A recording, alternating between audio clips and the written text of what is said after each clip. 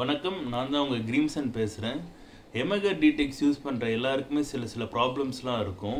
இப்போ நான் உங்களுக்கு என்ன சொல்லிக் கொடுக்க போகிறேன்னா, ஈஸியாக எப்படி லூப் பண்ணலாம், பிசியிலேருந்து எப்படி YAMAHA DTXக்கு லூப் பண்ணலாம் அப்படிங்கிறத உங்களுக்கு நான் சொல்லிக் கொடுக்க போகிறேன். உங்களுக்கு என்ன இதுக்கு தேவைப்படும்னா, YAMAHA DTX, அப்புறம் ஒரு ஃப்ரெஷ்ஷான பென்ட்ரைவ், அது வந்து புதுசாக இருக்கணும், வைரஸ் இல்லாமல், அப்புறம் பிசி, அப்புறம் ஒரு சாஃப்ட்வேர். நீங்கள் என்ன சாஃப்ட்வேர் வேணால் யூஸ் பண்ணலாம். It can be Audacity, Logic Pro, Ableton, FL Studios, Reason, Pro Tools, இப்படி ஏகப்பட்ட சாஃப்ட்வேர் இருக்குது. இந்த சாஃப்ட்வேர் இருந்தாலும் சரி, YAMAHA DTXை பார்த்தீங்கன்னா மெமரி வந்து அதுக்கு ரொம்ப கம்மி. ஸோ அது எப்படி நம்ம வந்து கன்வெர்ட் பண்ண போகிறோம்னா, சாஃப்ட்வேர் வழியாக வேவாக கன்வெர்ட் பண்ணி தான் பண்ண போகிறோம். அது எப்படி பண்ணுறது, என்னென்ன ப்ரொசீஜர்ஸ் இருக்குன்னு வாங்க நம்ம பார்க்கலாம். நம்ம ஃபஸ்ட்டு என்ன பண்ணணும்னா, உங்ககிட்ட இருக்க சாஃப்ட்வேரை ஓப்பன் பண்ணிக்கலாம். என்கிட்ட Audacity இருக்குது, நான் அதை ஓப்பன் பண்ணிக்கிறேன். இதில் வந்து இப்போ நம்ம வேவை எடுக்கணும், அது நம்ம ஃபர்ஸ்ட் எடுக்கணும். எந்த ஃபைல் நம்மளுக்கு தேவை. ஸோ நான் வந்து பிகில் சாங்லேருந்து ஒரு வேவ் ஃபைல் எடுக்கிறேன். அது எனக்கு ஓப்பன் ஆயிடுச்சு. ஸோ அதுக்கப்புறமா எனக்கு இந்த ஒரு போர்ஷன் மட்டும் இப்போ நான் உங்களுக்கு வேவாக பண்ணி காமிக்கிறேன். ஸோ அது வந்து நம்ம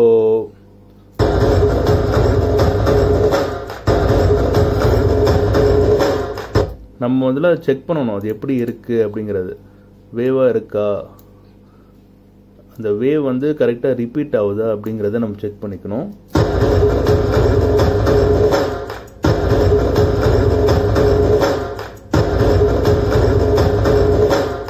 ஸோ இப்போ வேவ் வந்து கரெக்டாக ரிப்பீட் ஆகுது. ஸோ நம்ம என்ன பண்ணணும்னா, அப்படியே காப்பி பண்ணிவிட்டு இன்னொரு ஸ்டீரியோ ட்ராக்கில் வந்து நம்ம வந்து வச்சிடலாம். இது நம்ம செப்பரேட்டாக வச்சிடலாம். ஸோ இப்போ இந்த ட்ராக் வந்து ரெடி. இது இங்கே சோலோ கொடுத்துட்டு ஷிஃப்ட் ஸ்பேஸ் பார்.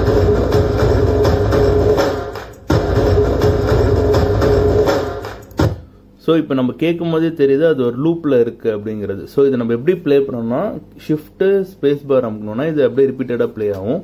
ஸோ அது மூலிமா நம்ம வந்து தெரிஞ்சுக்கலாம் இது ஒரு லூப்பில் இருக்குது அப்படின்ட்டு. ஸோ இப்போ நம்மளுக்கு வேண்டிய வேவ் வந்து கிடைச்சதுனால நம்ம இந்த மேலே இருக்க பெரிய ஃபைலை வந்து ஃபர்ஸ்ட் டெலீட் பண்ணிடணும். ஸோ இது நம்ம வந்து எப்படி வேவாக கன்வெர்ட் பண்ணுறது பார்க்கணுன்னா, ஃபைல் போயிட்டு இங்கே வந்து எக்ஸ்போர்ட் அப்படின்னு ஒன்று இருக்குது பாருங்கள், அது கிளிக் பண்ணிவிட்டு எக்ஸ்போர்ட் அஸ் வேவ் அது கிளிக் பண்ணிவிட்டு உங்களுக்கு எப்படி வேணுமோ நீங்கள் வந்து வேவ் நேம் கொடுத்துக்கலாம். நான் வந்து ஃபார் எக்ஸாம்பிள் பிகில்னே கொடுத்துட்றேன். கொடுத்துட்டு சேவ் கொடுத்துடணும். அதுக்கப்புறம் அவங்க கேட்பாங்க என்னென்ன artist name, track title, album title எல்லாமே கேட்பாங்க. நம்மளுக்கு தேவைன்னா கொடுத்துக்கலாம். இது டைரெக்டாக எங்கே போய் சேவ் ஆகும்னு பார்த்தீங்கன்னா, டெஸ்க்டாப்பில் இருக்க மெயின் ஸ்க்ரீனில் போய் சேவ் ஆகும். அங்கே போயிட்டு நம்ம பார்த்தோம்னா அங்கே பிகில்னு இருக்கு பாருங்க. ஸோ கிளிக் பண்ணி பார்ப்போம். ஸோ கிளிக் பண்ணி பார்த்தோன்னா உங்களுக்கு தெரிஞ்சது அது வந்து வேவாக இருக்கு. ஸோ இப்போ நம்மளுக்கு வேவ் ரெடி. ஸோ இதுக்கப்புறம் நம்ம என்ன பண்ணோம்னா, இதை வந்து காப்பி பண்ணிட்டு நம்ம சொன்னோம் இல்லையா ஒரு புது பென்ட்ரைவ், அதில் வந்து நம்ம வந்து போடணும். ஸோ என் பென்ட்ரைவ் வந்து கிளீனாக புதுசாக போட்டு இன்ஸ்டால் பண்ணி வச்சுருக்கேன். இங்கே வந்துட்டு நம்ம பேஸ்ட் கொடுக்கணும். பேஸ்ட் கொடுத்தோன்னா பேஸ்ட் ஆயிடுச்சு. ஸோ இதை நம்ம கன்ஃபார்ம் பண்ணிக்க ஒரு வாட்டி ப்ளே பண்ணிக்கலாம். ஓகே, இப்போ கன்ஃபார்ம் ஆயிடுச்சு.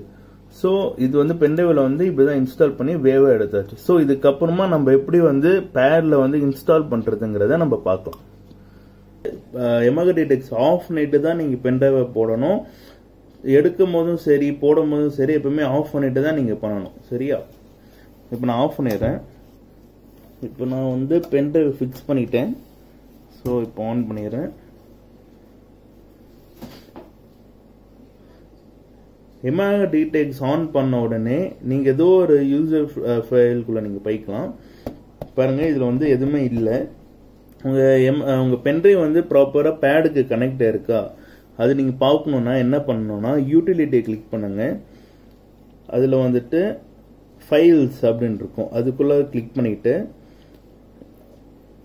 இந்த மெமரி இன்ஃபர்மேஷன் அப்படின்ட்டு ஒரு ஆப்ஷன் இருக்கும். யூட்டிலிட்டி 7/6 இருக்கும். அது நீங்கள் கிளிக் பண்ணி பார்த்தீங்கன்னா இங்கே காமிக்கும். என்கிட்ட வந்துட்டு 30 GB பென்ட்ரைவ் நான் போட்டிருக்கேன். அதில் வந்து 544 KB தான் இருக்குது. ஸோ அதை நான் வந்து இன்ஸ்டால் பண்ணியிருக்கேன் தெரியுது. ஸோ அப்புறம் கிட்ட அமைக்கலாம். இப்போ நம்ம எப்படி வந்து இங்கே வந்து வேவ் வந்து எடுக்கணும் அப்படின்னு கேட்டிங்கன்னா, ஷிஃப்ட் அண்ட் வேவ், திருப்பி சொல்கிறேன் பாருங்க, ஷிஃப்ட் அண்ட் வேவை நம்ம ப்ரெஸ் பண்ணிட்டோம்னா அது இந்த மாதிரி வரும். ஸோ நம்ம வந்து அங்கே பிகில்னு நம்ம சேவ் பண்ண ஞாபகம் இருக்குது அவங்களுக்கு. ஸோ அதனால வந்து அது பிகில்னு காட்டுது. ஸோ இது நம்ம வந்து என்டர் கொடுத்தோம்னா இம்போர்ட்டிங் வந்து ஸ்டார்ட் ஆகிடும். ஸ்டார்ட் ஆகிட்டு இது வந்து டக்கு டக்குன்னு ஆகிடும். ஸோ அதனால் நீங்கள் வந்து ரொம்ப நேரம் வெயிட் பண்ணணும்னு அவசியம் இல்லை.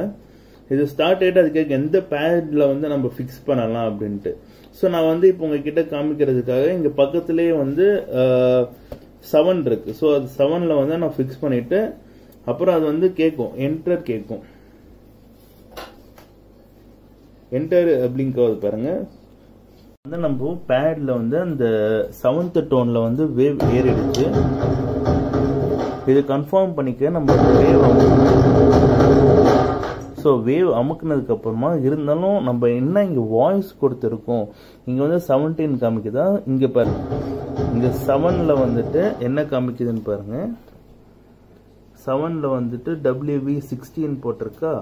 ஆனால் நம்ம வேவ் அமுக்கும் போது என்ன ஆகுதுன்னு பாருங்க, 17 கட்டுது. ஸோ அதை முதல்ல நம்ம 16 மாற்றணும். 16 மாற்றினதுக்கு அப்புறமா இந்த ஆரோ கீயை வந்து நம்ம ப்ரெஸ் பண்ணணும்.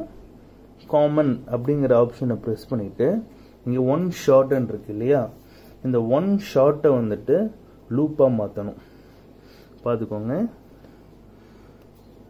இந்த மாதிரி காட்டும். 1 ஷார்ட் வந்து லூப்பாக காட்டும், ப்ளே மோட் லூப். அதுக்கப்புறமா நம்ம வந்து ஸ்டோர் கொடுத்துட்டு என்டர் கொடுக்கணும். ப்ராசஸிங் ஆரம்பிச்சிருச்சு. ஸோ இதுக்கப்புறமா அந்த பேட்ச் வந்து நம்ம இப்போ அடித்து பார்க்கலாம்.